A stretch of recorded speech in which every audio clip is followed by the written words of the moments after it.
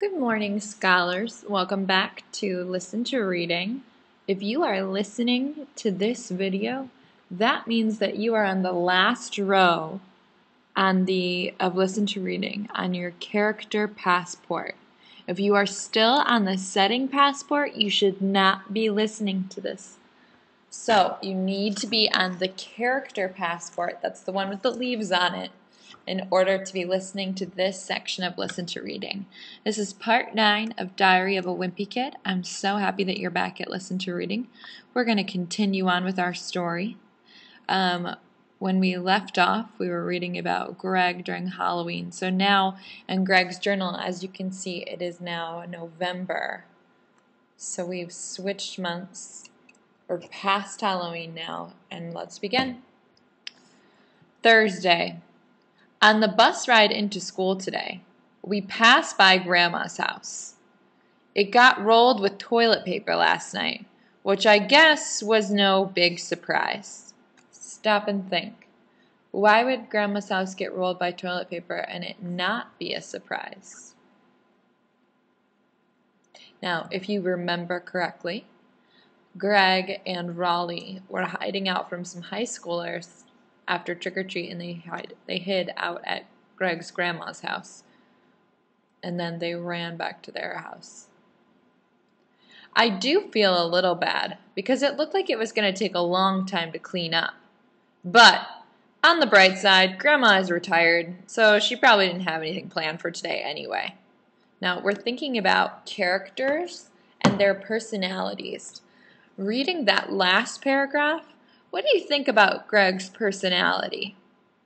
In your journal, you're going to write what you think Greg's personality is like based on that last paragraph that we just read. You can pause the video, and when you're done, start the video again. All right, welcome back. If you've started playing the video again, it's because you finished that question in your journal. You wrote about the way that Greg acts or his personality. Now, I think that Greg seems a little bit selfish and like he doesn't care much because he's the reason his grandma's house got TP'd. And yet he's saying that it's fine because she's retired, so she has time to clean it up, rather than offering to help her because it's his fault. Wednesday.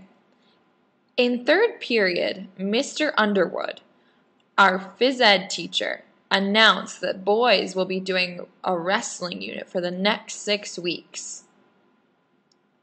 If there's one thing most boys in my school are into, it's professional wrestling. So, Mr. Underwood might as well have set off a bomb. Lunch comes right after phys ed, and the cafeteria was a complete madhouse. I don't know what the school is thinking having a wrestling unit, but I decided I don't want to get twisted into a pretzel for the next month and a half. I'd better do my homework on this wrestling business. So I rented a couple of video games to learn some moves. And you know what? After a while, I was really starting to get the hang of it. And he's saying, does this feel right? And Raleigh's going, yes. No, out! In fact, the other kids in my class had better look out because if I keep this up, I could be a real threat. And here's Greg's imagination. He's in the wrestling ring, and you can see that he's got Raleigh lifted up over his head, ready to throw him over the railing. Then again, I better make sure I don't do too good.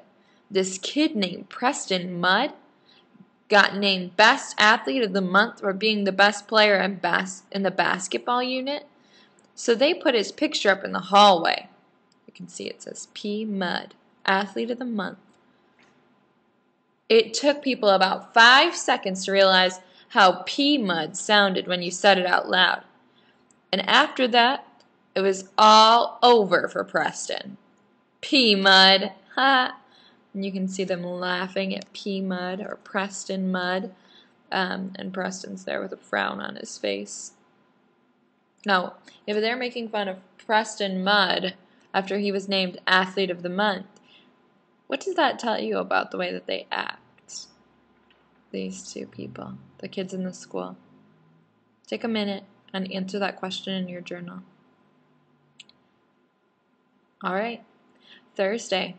Well, I found out today that the kind of wrestling Mr. Underwood is teaching is completely different from any kind they do on TV. So first of all, we have to wear these things called singlets, which look like those bathing suits they used to wear in the 1800s. Here they all are in their singlets. They look like they kind of feel awkward. And second of all, there are no pile drivers or hitting people over the heads with chairs or anything like that. So, as you can tell, this wrestling is a lot different than what Greg expected when he was watching TV over the weekend. There's not even a ring with ropes around it. It's just basically a sweaty mat that smells like it's never been washed before. Ew. Mr. Underwood started asking for volunteers so he could demonstrate some wrestling holds, but there was no way I was going to raise my hand. Me and Raleigh tried to hide out in the back of the gym near the curtain, but that's where the girls were doing their gymnastics unit. And here are the girls, and they're giggling at them in their wrestling singlets.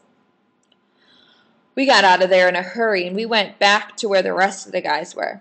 Mr. Underwood singled me out probably because I'm the lightest kid in the class, and he could toss me around without straining himself. He showed everybody how to do all these things called half Nelson and reversal and takedown and stuff like that. When he was doing this one move called the fireman's carry, I felt a breeze down below, and I could tell my singlet wasn't doing a good job keeping me covered up. That's when I think my lucky stars, the girls were on the other side of the gym. And there's the gym teacher throwing Greg around, and the other boys are watching to learn. Mr. Underwood divided us up into weight groups. I was pretty happy about that because it meant I wasn't going to have to wrestle kids like Benny Wells who can bench press 250 pounds. But then I found out who I did have to wrestle, and I would have traded for Benny Wells in a heartbeat. Greg, you'll be paired up with Fregley here, says the gym teacher. Now, he and Fregley were paired up because they're both the smallest. Take a second in your journal, based on the details you've heard about the way Greg looks in this last section, to write one sentence about the way Greg looks. What's one thing you learned about him as a character and the way he looks? All right, welcome back. If you are turning this back on, it's because you have finished that last question telling me how Greg looks. Let's continue. Fregley was the only kid light enough to be in my weight class, and apparently Fregley was paying attention when Mr. Underwood was giving instructions, because he pinned me every which way you could imagine. I spent my 7th period getting way more familiar with Fregley than I ever wanted to be. You see the gym teacher blowing his whistle because Fregley pinned Greg. Tuesday. The wrestling unit has totally turned our school upside down. Now kids are wrestling in the hallways, in the classrooms, you name it. But the 15 minutes after lunch, where they let us outside, is the worst. You can't walk 5 feet without tripping over a couple of kids going at it. I just try to keep my distance and mark my words, one of these fools is going to roll right onto the cheese and start the cheese touch all over again.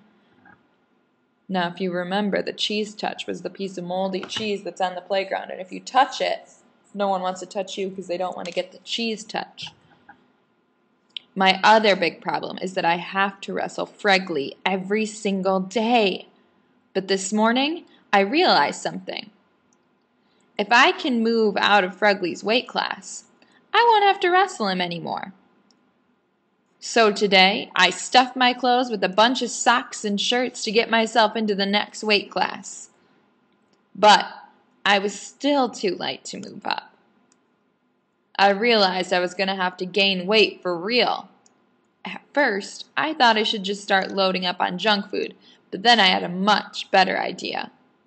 Here's Greg with all of these clothes stuffed into his clothes, and he looks pretty funny. You can see socks sticking out everywhere.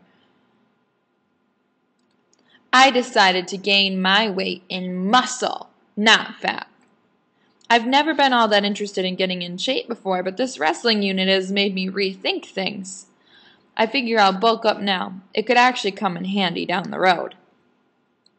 The football unit is coming up in the spring, and they split the teams up into shirts and skins, and I always get put on skins. I think they do that to make all the out-of-shape kids feel ashamed of themselves. If I can pack on some muscle now, it'll be a whole different story next April. And here's the gym teacher saying, Greg Heffley, you're on skins. And Greg, instead of taking his shirt off, is just flexing his muscles so it'll rip off. It's another one of his daydreams. Tonight, after dinner, I got Mom and Dad together and I told them my plan. I told them I was going to need some serious exercise equipment and some weight gain powder too. I showed them some muscle magazines I got at the store so they could see how ripped I was going to be. And that's where we're going to end for the day. So, Greg is talking about gaining muscle so that he can be better in gym class. You should have 3 details written down in your journal. 1 about the way that Greg looks. 2 about the way that Greg acts. If there is extra time still on the center timer, take this opportunity to, on the same page, write a summary of what you read today. I will see you back here for part 10, which you'll get to when you get to your plot passport. If you are done with this video, that means that you have finished all of the listen to reading assignments on the character passport, and that you can check them all off, and once all of your other assignments are done, you can go see Mrs.Stoeckle at the small group table for a conference. I hope that you enjoyed this listen to reading today.